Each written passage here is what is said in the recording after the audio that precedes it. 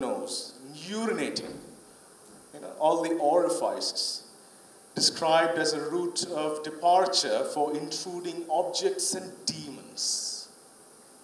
Because it is thought that the demons actually got in through the orifices. So throw them out of the orifices through which they entered.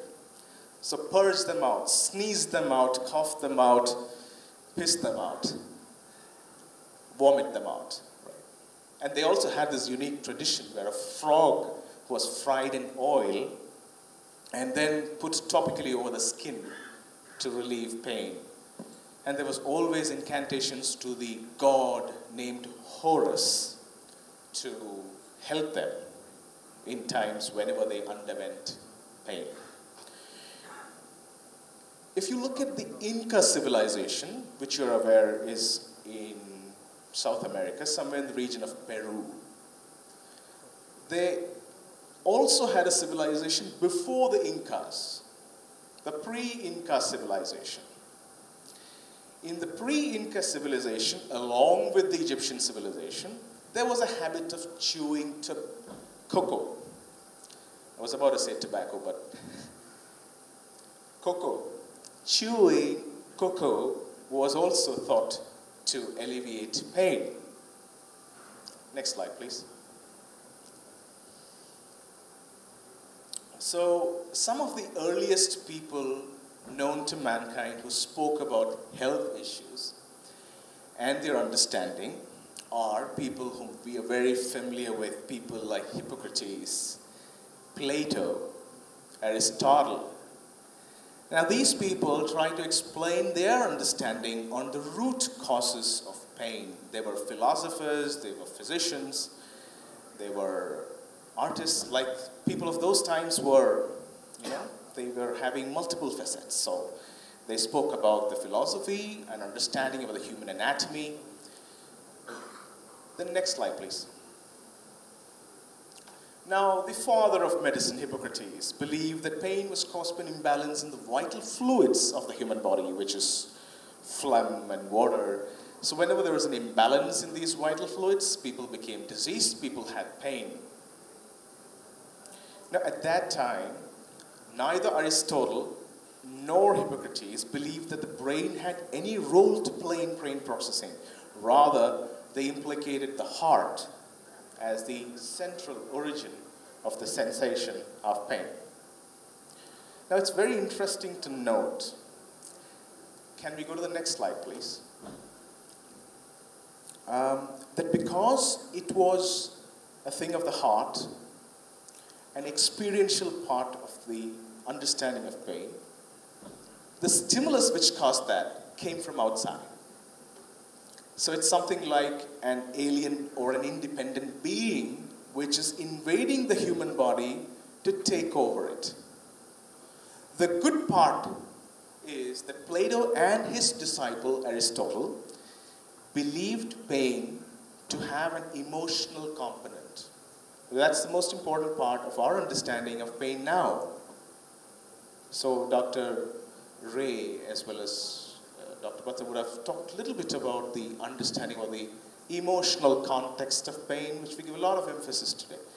And we have even a workshop on mindfulness. So this happened a very, very long time back. But remember, for them, the seat of the whole thing was the heart, nothing to do with the brain. Next slide, please. Now, this is the best part of it. Around the same time, Herophilus, Aristratus, it's a tongue twister for me, whatever way you pronounce it, Aristratus, who lived also before Christ, 300 years before Christ, actually had an understanding that all this happened in the brain. In fact, the student of Pythagoras, Herophilus, these are the people who actually thought that pain was experienced by things which are happening in the nerves and the brain around the time of Plato and Aristotle. And Aristotle, who was also known as the father, grandfather of anatomy, dissected the human body at that time. There were public dissections, and they traced the nerves to the brain and said, look, it's the brain which is the seat of all this.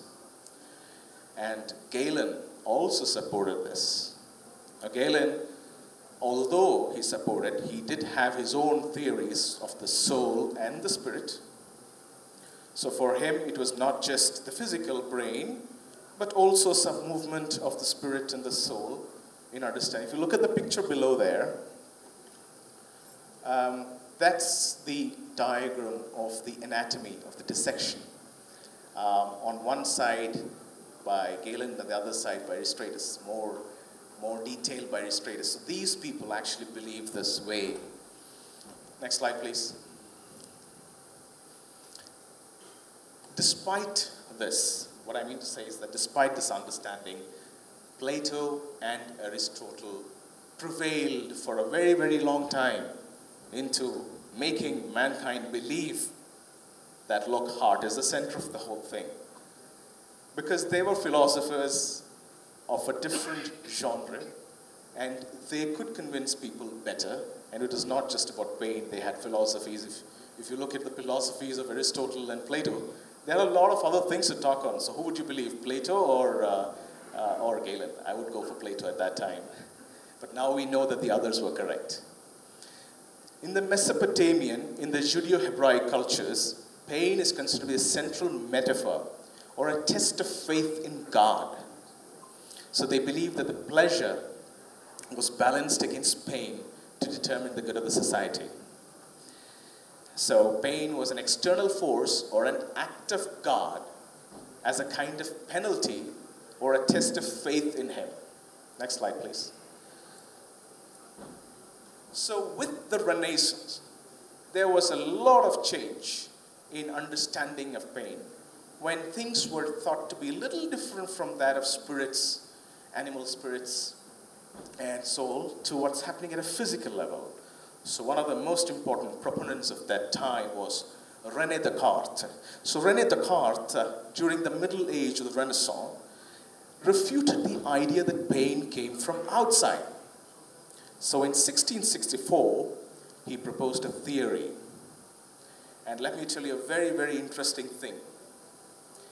He had an explanation for phantom limb pain even. And that explanation is similar to the explanation which we have today. Why? What causes phantom limb? Limbs is chopped off, but the nerve endings are there. So the nerve endings getting stimulated gives the feeling that the hand's still there. René Descartes, the philosopher, the mathematician who lived in 1664, explained that, look, there is a phantom limb phenomenon. But he believed that the body was more like a machine, the machinistic view, not the soul view, and that pain was a disturbance that passed along the nerve fibers until the disturbance reached the brain. Next slide, please. Dr. Thomas, I don't feel like interrupting you, but I'm supposed to do that. Yes. Because we are running short of time. Yes. Can you please make it bit hurry? I'll rush through it, yes. It is fascinating. The history is always fascinating. Yeah, I know, I understand. Okay. I'll just rush through this. Let me see how fast I can go, as I said. So the Renaissance changed the whole concept of pain. And there's this beautiful diagram by René Descartes who's explained that the... Next slide, please, because we are going faster. There's this boy sitting near a flame, the nerve which getting stimulated near the legs, going all the way up to the brain. But he believed that it was a hollow tube, and the movement of the animal spirit was pulling on somewhere near the ventricles, like a bell, pulling the bell, opening up certain pores near the ventricles, causing the muscles to act and the leg to be moved away. But it's mostly what the diagram, which was drawn later, was about the boy looking at the legs. So it has to do with something to do with vision rather than the actual per se pain. So which means that Descartes did not understand that there was a nerve which is going all the way, although the picture gives us the impression that that's the case. Next slide, please. Two important theories were that of the specificity theory and the intensity theory, which again came in the 18th and 19th century. Next slide, please. So in the specificity theory, we have people like Charles Bell, Johannes Muller, and Moritz, which essentially said that look, there are specific receptors for different modalities of pain. Next slide, please. And so there were people who explained that there was receptors like William Cross in blood. We've learned all that. And Von Frey, who described pain spots on the skin of subjects. This all happened in the 1800s. So there's a huge scientific advancement in those years in the 1800s. Next slide, please. So now we know about Pacinian corpuscles, Meissner's corpuscles, Merkel's discs, and Ruffini's end organs, which all happened in 1835, 53, 75, and 93. Next slide, please. Now this intensity theory, this also happened parallelly, which means that there was no specific receptors, but rather multitasking receptors. So any kind of stimulus could be taken in. Depending on the intensity, they were perceived in different ways. For example, a mild touch could become painful if there was more number of nerve impulses traveling through it. So it's understandable. So we also believe in the pattern theory now, right? So this also happened during the time, and these are the proponents, Erasmus, Alfred, Edward. Thank you. Next slide, please. So now we reach the gate control theory, which all of you are aware. I'm not going to the details, but I'd like to quote what Melzack said. Melzack actually said that I believe it was the emphasis on the CNS mechanisms. Never again after 1965 could anyone try to explain pain exclusively in terms of the peripheral mechanisms. Okay. Next slide, please. So this is the best part of the presentation. I would believe the theory, the different ways in which people actually treated pain. Magic, rituals, and prayers, ancient rattles, gongs, and ways of frightening painful devils out of people's body. And the American Indians who actually did hold pipes against the person's head to pull out, suck out the pain or the illness. Next slide, please.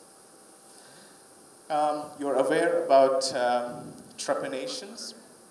You're also aware that willow bark extracts, which contain salicylic acid, were chewed right from the time of Hippocrates.